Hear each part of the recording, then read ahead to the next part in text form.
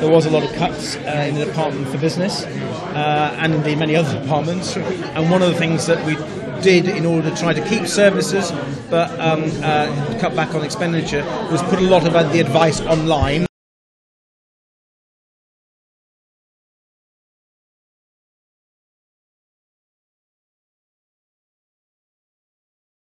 Wake Up to Business is your Get the Business Day Started program, coming from the country's top business shows, expos and networking events. Join us as we discuss today's business news, strategy and gain some tips from our panellists that might help you in your business today. Well, as I said just a few moments ago, before we had to make this sudden edit, the local MP turned up and he is now with me, Ed Davey. Thank you very much for joining us today on this programme. And also Sue Reeves is back with us, who of course is the organiser of Business Biscotti UK. We just had a really interesting discussion about some of the issues to do with business. One of the ones that you were raising was this whole aspect about communication, particularly for micro businesses, for people that don't have the lobbying power. Can you just tell us a bit about what you said again? Yeah, I think one of the issues that I see, Ed, coming through very strongly through our community is that communication channel that used to be in place from government into the SME and the micro sector just isn't there.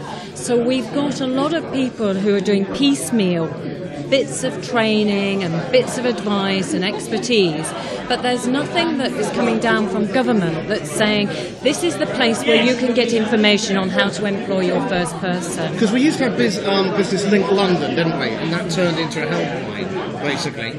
Well, I think Sue is right, and it's great to be here at Business Biscotti, and I've really impressed by the organisation. So if people haven't heard of Business Biscotti, I think they should look it up on the website and get involved.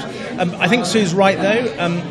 As part of the austerity measures, as part of reducing the deficit, there was a lot of cuts in the Department for Business and indeed many other departments. And one of the things that we did in order to try to keep services but cut back on expenditure was put a lot of the advice online and through helplines, and that did remove, unfortunately, some of the business advisors who can actually go out and talk to people. So I'm not surprised that's a problem. I think as the economy ticks up, it needs to be a priority. We need to make sure that our messages are getting out, and we need to advertise the advice that is there. I mean, there's some really good advice. I mean, but is it that the Business Link model wasn't really effective? Because at the end of the day, just like in any business, if you put money into it and you get a return on it, you're going to carry on doing it. So the Business Link London, I went along to quite a few of their events, but if the amount of money and time they were putting into training courses wasn't delivering the results, it wasn't worth doing it. Yeah, I mean, I think where one's got to target business advice more effectively. That's what I mean. And I think it's got to work. Yeah, as Business Biscotti has shown, using social media, using the internet can be incredibly effective for bringing people together. And I think we are moving in. Let's face it, every business person is now internet savvy, has to be to survive. And therefore, I think government actually needs to be in that space more and more with quality, but also helping people to find that, so it's going to be more manageable.